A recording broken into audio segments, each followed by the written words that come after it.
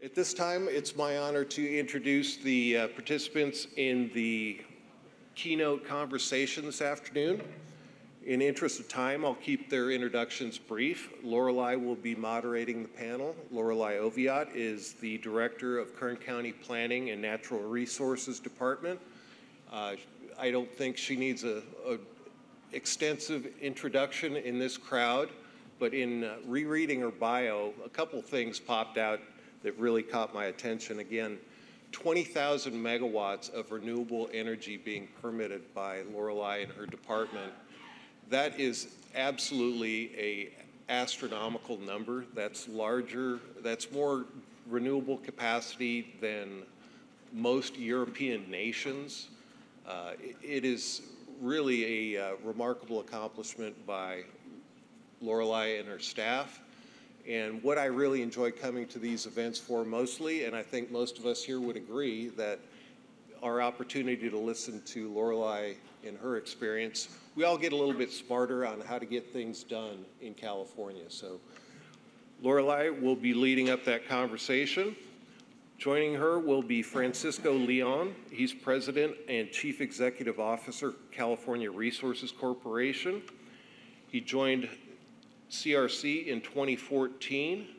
Mr. Leon holds his MBA from University of Texas, Hook'em Horns, and has his BA in International Business from San Diego State University, a little closer to home.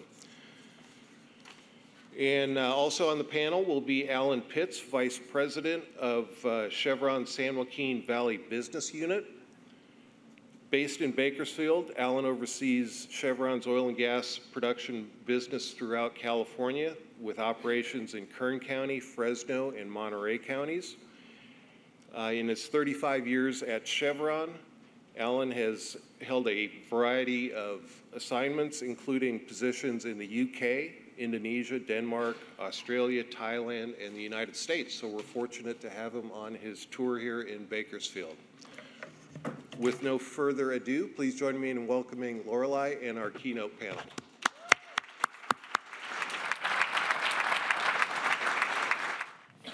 So thank you so much. We're going to have a conversation. We're actually going to take questions, so start thinking about those. And I cannot say how honored I am to have these two gentlemen who represent the future of Kern County. I think every day, I hope they're getting rest. I hope they get a nice vacation, because what they do in their organizations are going to shape the future of where we all go with this. So my first question for you gentlemen is, what are your companies doing for low-emission oil, and how do you see that playing out in Kern County? Good question to start with. Thank you so much for having us here, Lorelei. It's so good to be in front of everybody today. At California Resources, we made the decision to embrace change and to build a company that's solutions-oriented to a better future. So when you say we're the future, we really wear that and feel we are the future of energy. We're also the present. And present matters to all of us as well. And I think as we look for an evolution to the what's next, the big opportunity is to improve what we do.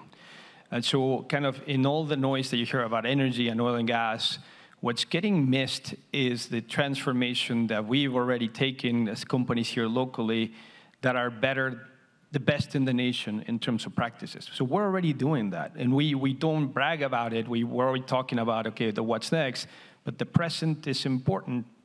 We have really, truly national leading practices on environmentalism in terms of safety, in terms of performance.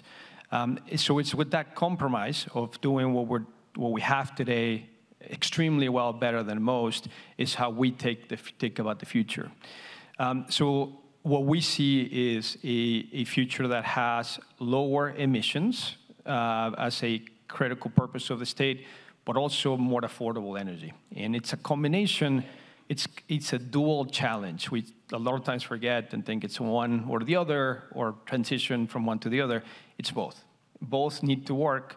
We need to deliver cleaner air, but we also need to make energy more affordable. And we think in our platform, what that means is through carbon capture and sequestration as the key anchor of our strategy, to use a lot of infrastructure that we already have in the state and make it better. Make it better by reducing the emission footprint, but also using facilities and infrastructure that I already have. Again, you don't want a lot of pass-throughs to consumers. So carbon capture and sequestration that then allows us to bring projects like direct dark capture, which is direct carbon removal. We're also looking at what's called BECCS, or bioenergy, with CCS, which is a fantastic solution for all the forest fires that we have. A lot of it is the accumulation of dead wood that we have no place to put it. Well, we can burn that, or companies that we're going to bring to the state. And if you have CCS, right, so the ability to capture those emissions before they hit the atmosphere, then you can store those emissions, and it's a great solution that solves multiple problems, right? So we're committed to this. We're making big investments, bringing some of the world's biggest investors, and we're starting here. It's Kern County that gets this going. It's always the innovative hub, the energy capital of California, and this is where we're going to begin, and this is how we're getting started for the future. Thank you, Lorelei. Again, thank you very much for giving us the opportunity to have this conversation. And just building up from Francisco says, I'm just going to take us up a level and maybe look at what we're doing from a company perspective.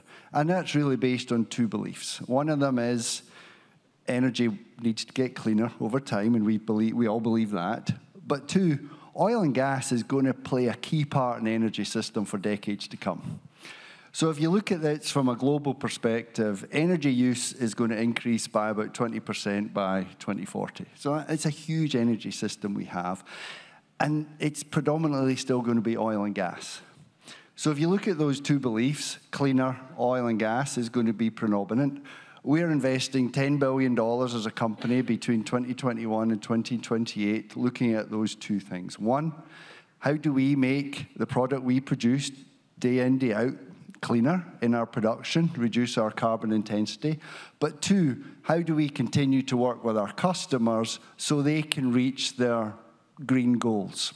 And we're doing that through a variety of means, whether it's geothermal, whether it's CCUS, which is important, hydrogen, renewable fuel. So we're taking a broad spectrum.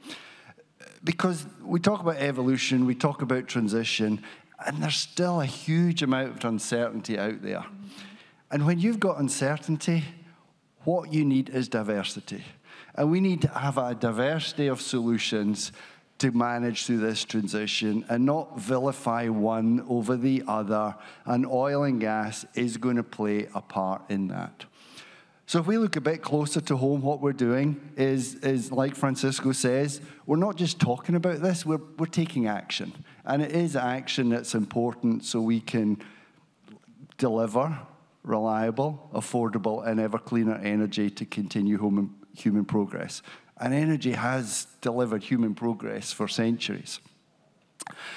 So we have great assets here. We've got fantastic people, and we've got a county that supports business. We've got a county supports innovation, and Lorelei, thank you for your pragmatic view for permitting. So we've been trialing capturing technology. We've been using hydrogen as a fuel source, as a substitute for natural gas. We're looking at using our solar energy, our produced water, and producing hydrogen. And like CRC, we're looking at DAC. We recently entered into a partnership with the Department of Energy, where we're looking at feasibility studies for DAC. And the focus is on Kern County, because Kern County has some great pore space to store and sequester CO2.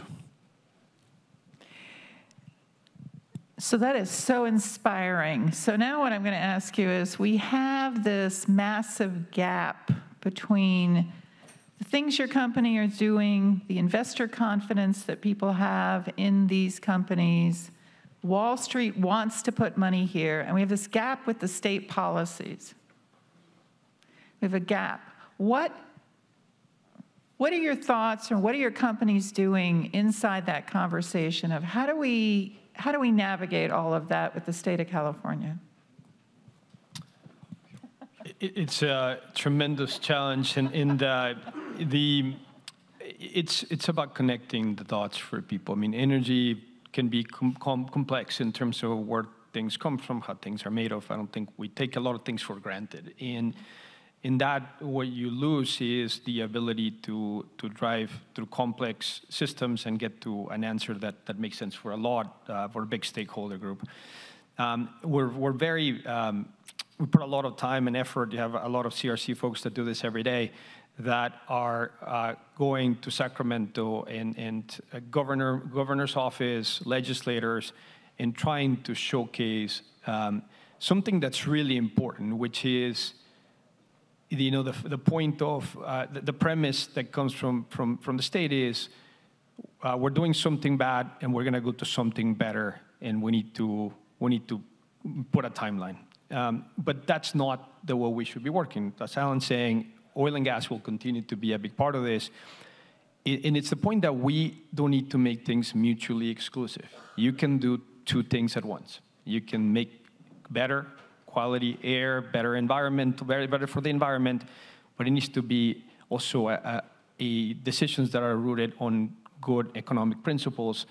And it's bringing things to the table that connect and have that dialogue in a straightforward way that ultimately gets people to start asking themselves kind of the right questions. I mean, if you don't mind, Lorelei, let me make this a little more interactive to kind of prove the point, right? So when we talk about oil and gas, it seems to always be around gasoline, fuel, electric vehicles. So we have a solution, and the reason we don't move to electric vehicles is because companies like us are resisting the change. And that's not it. The reality is the electric vehicle has its own challenges. The market should decide, and if that's where we want to go, we go. But the complexity around what we're trying to solve through in a transition is much greater than that. It's somehow things get forgotten. So, you know, just a show of hands, real quick, do we have any like power ChatGPT users on the crowd, right? Is anyone using ChatGPT? Okay, so right now, they're like, is what these guys saying right or not? Okay, so ChatGPT, prompt and say, just put a couple sentences. What retail brands would not exist if oil disappeared today, right? So it's basically asking ChatGPT, you're not asking me, you're not asking Alan, ask ChatGPT, the all-powerful ChatGPT. That's right. Give me a list of 100 brands that we use every day that would not exist without oil. You're going to be, I mean, it's going to be shock. Mm-hmm. The answer is going to be shocking, right? It's going to be all the brands that we use, that we wear, that make our lives better, that rely on all the things that come from oil. So it's either rubber or nylon or polyester or some type of synthetic fiber, right? So we as humans take so much benefit out of oil barrel, and we depend on it. But then if you start thinking about all the companies that are going to be listed on ChatGPT, you look at the market value, right? So it's billions, trillions of dollars. You look at the employees that ultimately relied on that production of oil. And we haven't thought to any of that. What happens if we shut down the industry? What happens then?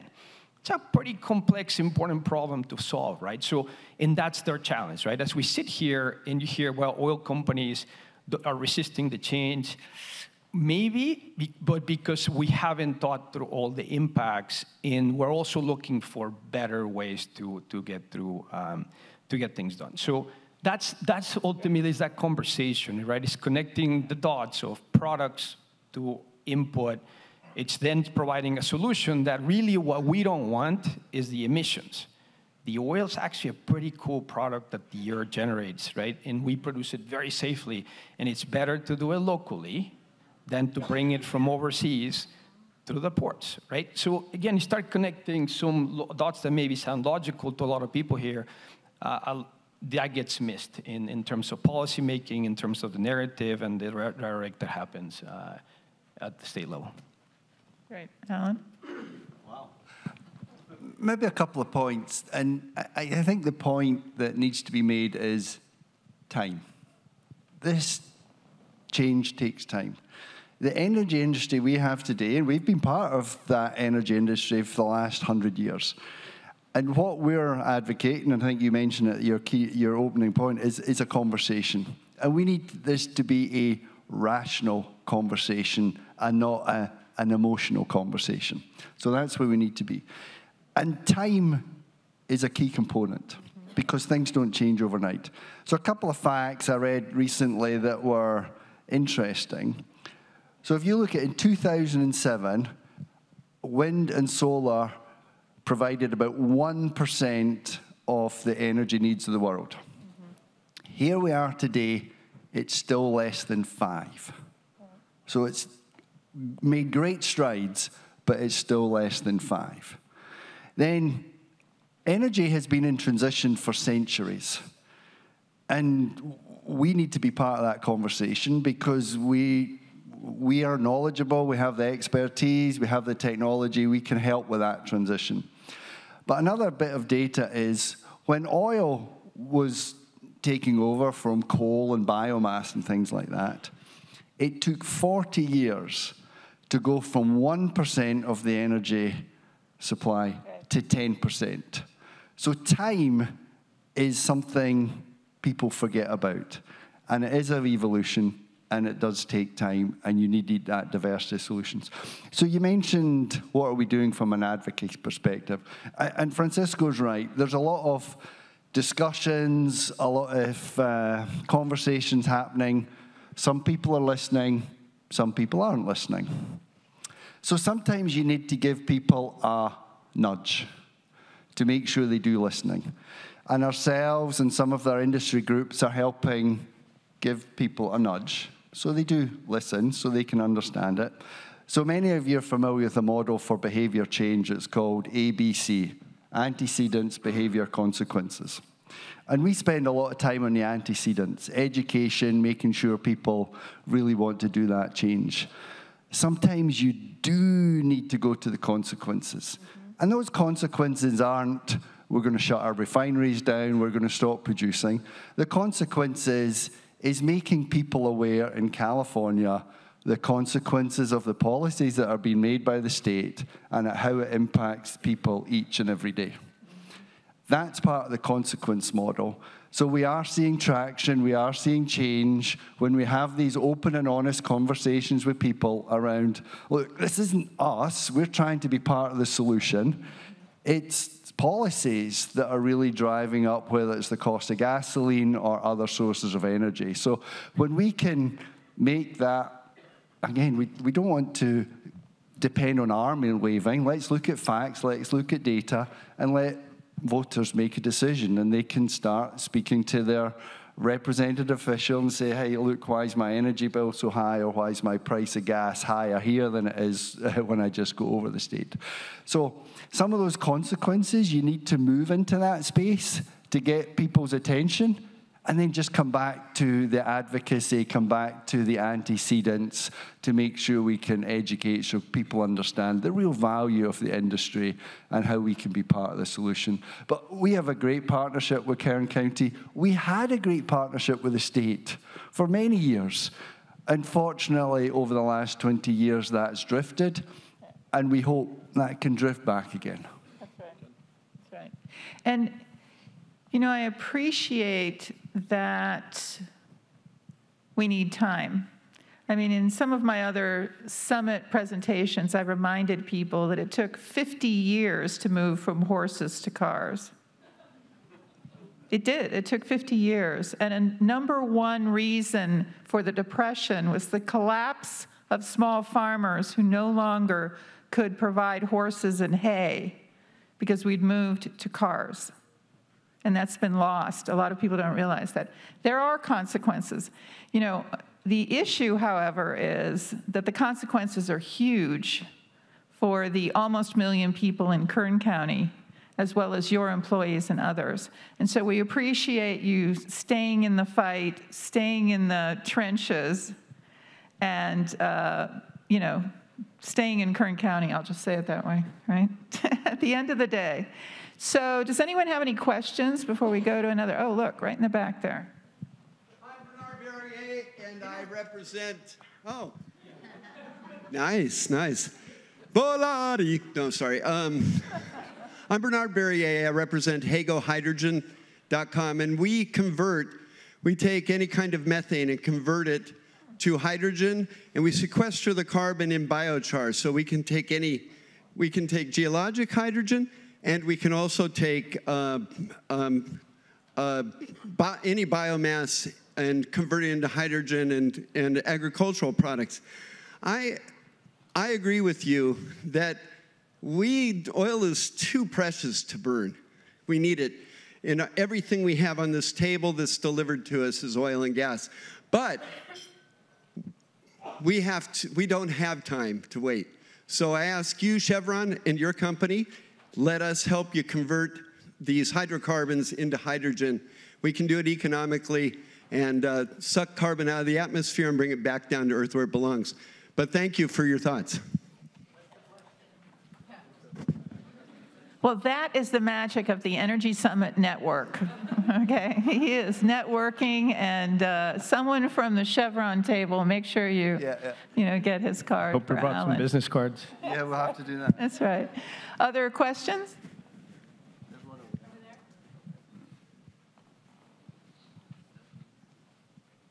Someone? Okay. I'm coming. Oh, let me get a microphone up here. Oh, do you need another one? There you go. Hi. To preface this, I am young and ignorant, so a little embarrassing.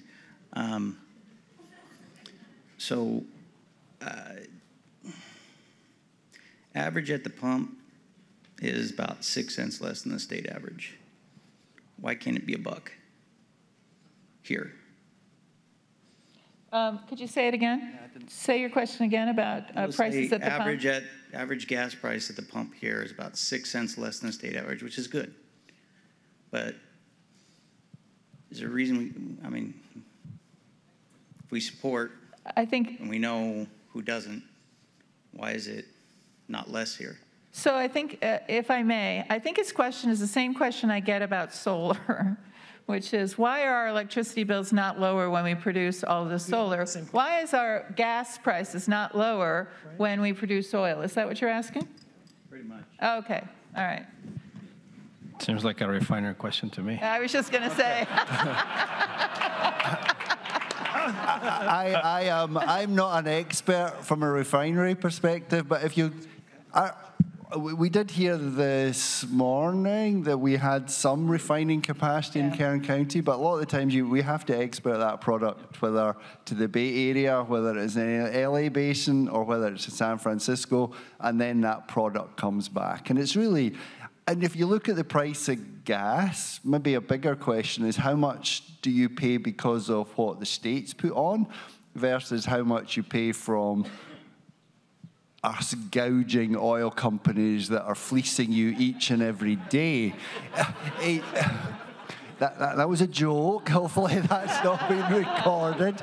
But there is a lot of state tax. I don't know the number. I think $1.27 goes to the state. So a lot of it is from the state perspective. And there is a lot of work that you have to take this precious barrel that we both produce, has to be delivered to a very large refinery. There's a lot of complex technology that's utilized to make that into the products we use each and every day, and then it's transported back to the consumers here. But we don't really refine a lot in Kern County. We produce a lot. Okay. Let me maybe step in. So from a producer perspective, again, what gets lost is we have the resources here. We should not import. Right? So if you talk to our geologists and our technical staff, they'll tell you California has massive amounts of deposits, comparable to pretty much anything else in the US. So importing, right, that brings transportation cost, your benchmark on a Brent global crude where you should have a California-specific crude, and that's forgotten in the whole. I mean, I think Alan explained a lot of the factors as well, but the one that gets forgotten is that local production is the solution to lower gasoline prices. It's an inconvenient fact, if you want to put it that way, but it is one of the reasons. So local energy matters, and we should continue to produce it. And the problem is you are solving the sequencing. So when we talk about timing, part of the difficulty about transitioning away from oil and gas is if you don't sequence things correctly, meaning if you go in and first regulate the supply without impacting the demand, right? And then refiners shut down, capacity gets reduced, that's what creates the problem in the space. So the right sequencing should be take advantage of what you have, produce it better than anybody else can, have the same companies that want to invest in the future come in and put the infrastructure, the technology, so that we can then transition at the right time. And then you have a win-win for everybody. We have those out of place. First, it's about let's shut down the local oil without affecting the demand, and that's what creates a dynamic that doesn't work. This is such an exciting topic. I know, right? If you look at Nevada and Arizona, they get a lot of their gasoline from California. It's cheaper in Nevada and Arizona to buy gasoline than it is in California due to what the state puts on from a tax perspective. But I think that is spot on, Francisco. And maybe a good analogy is Europe. Mm-hmm. So we talk about affordable, reliable, and ever cleaner energy. And that's all of our goals, absolutely all of our goals. And if you over-index in one, let's imagine this is a three-legged stool. If you over-index on one, like California's doing from a lower carbon perspective, your stool becomes a bit wobbly. Mm-hmm. And California's at that point where it's becoming wobbly because affordability is becoming a challenge. And if you start importing, well, I thought 75% of your crude is importing, then you're dependent on others. And Europe was in that in 2021, 2022. They were importing a lot of their gas, i.e. not gasoline, gas, i.e. for fuel, from Russia. Russia invaded Ukraine. Suddenly, they didn't get that supply anymore. They had to pull in all those expensive gas on LNG, went up to a spot price of $40. And again, so your reliability issue was there. So you have to look at affordable, reliable, and ever cleaner. And as Francisco says, California has a great potential to continue to produce the oil it has for decades to come. And if you stop that, we can't come back tomorrow. It's taken a century to get to where we are today. So if everything gets shut in tomorrow because of the policies, we can't come back. So take advantage of what you have today. Other questions? Mike Umbro with Californians for Energy and Science. Question for you both. Thank you for being here. What role do large companies and independents need to play in educating not just our county, we know what exists here, but specifically high school students and college students, which are being indoctrinated by environmental activists and fed constant misinformation from the governor? How do the industry come together to actually educate with facts, and what can we do to support your companies in that effort? Thank you, Mike. Yeah, I mean, I think we have to educate, and it's a job that we have to do well and every day. I think what we've done as an industry is we're a little bit more fact-based, and so we always have the facts on our side, and we try to convince people with data, which is what we know what to do, right? We have scientists, we have great engineers working for our companies. Where we lose is on the emotion, right? It's the emotional appeal to the public that we lose kind of we lost a lot of credibility and trust. I think we have to change that. And so part of it is what we say, but part of it is how we deliver the talking points. Who's ultimately the person that can connect with people. And I think we have to get creative. And it does start with schools, but it also starts with opportunities to communicate and drive that emotion, right? So there's different approaches, right? You have WISPA representatives here that go through very powerful advertisements And I have a great campaign called Levanta tu voz, which is kind of raise your voice that educates. But that's a little bit more macro, more for people that are paying attention, if you will. We also take CRC. We feel like we have a big role to play, and it's about showcasing all the things that we're doing, but it's also bringing alliances and partnerships from people that know who we are, know how much we're needed, and so they can have a role in communicating. CRC announced about 2 weeks ago that we have formed a kind of an innovative new partnership with the LA Rams. And part of the reason, we don't have a consumer-facing brand. We don't sell gasoline. CRC is a producer.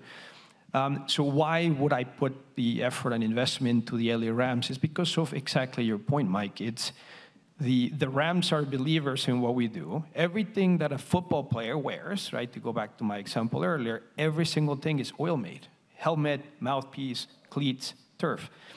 And so when you talk to the Rams about, this is how what oil does, and by the way, we can work with you and deliver renewable natural gas, hydrogen, and all these cleaner technologies, but we need the partnership, we need the collaboration, but we need to also make sure we're educating the public. And we're gonna we're gonna support STEAM, so schools, to bring forward that dynamic and connect the dots for students to really show the trade-offs and to have an honest conversation. But bringing an NFL to our community, it's a way for us to kind of say, well, we have the facts, but this is let me tell it through the eyes of an ex-player for the Rams, right? So, but there's a lot of work to do in that area. I do feel I have 2 kids. My kids, obviously they're brainwashed by their dad, but they're okay. But everything around them, I have my daughter standing up and having to fight 5 other kids that are saying, your dad and your companies are not doing something good for us. And she stands up there and says, oh, lay out the facts, and of course she wins the argument. So, it is a challenge, and we have to be very creative and drive that emotional connection. Not just the fact. The facts will always be on our side. We're doing the right thing. It's about making sure people can appreciate how it impacts their life. Very eloquent. I think that is, you have to connect emotionally. And I think I look at everybody in the room has a role to play as well.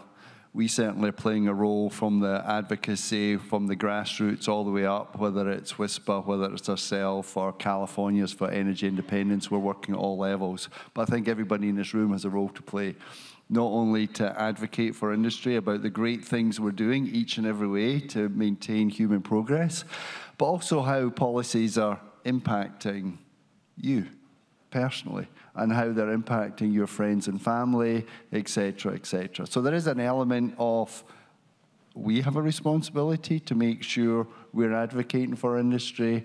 It's difficult, it's hard, because a lot of the populations that really don't like our industry being here are not here.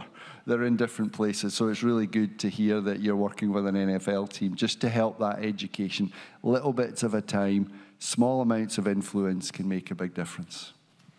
I think Mayor Knorr has a question. There we go. All right. Can you hear me now? I really enjoyed what the panel had to say, and Lorelei, I have enjoyed this entire thing from the very beginning, the concentration being on renewables and emerging sources of energy, and we talked about that and how important that is. The phrase, the just transition, is something I've always had a problem with, because what we're talking about is just an integration, an introduction, a sewing of all these different new technologies into the needs for energy globally. Over the past 10 years, globally, we've invested trillions, $4.5 trillion in renewable energies. And yet, in the same period, the percentage of direct primary energy production globally from hydrocarbons has dropped from 82% all the way down to 80%. 2 percentage points, 10 years, which speaks to what you're talking about. It takes time. So all the new solar and all the new wind and all the new geothermal coming online, and yet they finally did the final numbers for August, just last August. Oil consumption globally set a brand new record of 103.78 million barrels a day. So we're not going away. The emerging sources will continue to help provide electricity. But like Francisco said, it will not replace or provide thousands of absolutely necessary everyday items critical to modern quality of life. And that's something that, like you said, we have got to help people understand and reach out. We cannot leave them behind. So I promise next year to have you on the panel. Thank you. Thank you so much. Well said. And I think we have a comment over here. Yeah. Hi. Thank you, Mayor. Wow, that was loud. It's hard to go after the mayor, though. Thank you. Yeah, exactly. This is Carolina Wilshire with Anacapa Engineering and Design. And at Anacapa, we help clients every day implement their projects. And one thing that we see as a roadblock, and that Lorelei mentioned many, many times, is water. So I was wondering how treatment of produced water fits in the big scheme of things. Thank you. Water is such a precious resource, right? And something that we get to actually produce a lot of water in our operations. And again, lost in all the noise is there's water that we produce that has low total, what's called TDS, total dissolved solids. That is, it's water that's fresh and doesn't need a lot of treatment. So what Chevron and CRC do is we work with ag and to provide that water for agriculture. Such an important industry in Kern counties, right? It's oil and gas and ag.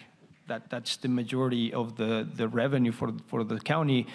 So we not only coexist, we partner, but that's water that is already in a place that can be used. Our companies also look to invest in the cleanup of water that's not ready to be consumed.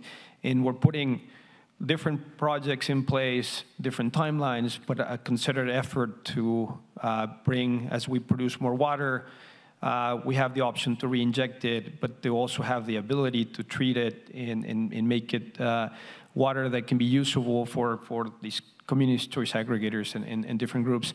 So very focused on water. I think, Lorelei, you always tell us on our projects as we move forward, all of our new projects is BYOW, bring your own water. Bring your own water. We bring our own water, but we're going to treat it, and it's a critical component to the success of our projects. Thank you. I might be building on that. As they say, we're in partnership where we are producing water, cleaning up to a very high standard, and agriculture are using it, and they're wanting it. They're actually wanting our water. We also got another field where we're putting it into wetlands, and again, that either goes into the aquifer. So again, we produce lots of water. And are there more opportunities? Probably, absolutely more opportunities. However, it doesn't come without risk, and it doesn't come without people, opponents, to the reuse of produced water responsibly. And again, that's some of the challenges that we have. Logic would suggest that we clean the water up to an acceptable standard and it can be used by very respectable agricultural and other companies. But there are opponents to that as well. So it's quite hard to navigate through this when you think logic and science will prevail, but then you get emotion from the other side that call it wastewater or use other adjectives that are very negative around a product that's near and dear to everybody living in a desert. We produce a lot of water. Are there more opportunities? Probably. Are there barriers and roadblocks? Yes. Another question?